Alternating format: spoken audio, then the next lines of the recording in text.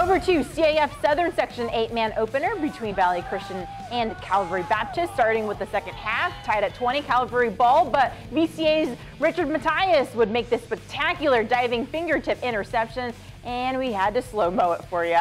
Now VCA would finish the 62-yard drive with a 6-yard run by Adam Aldana, and the Lions take the 27-20 lead.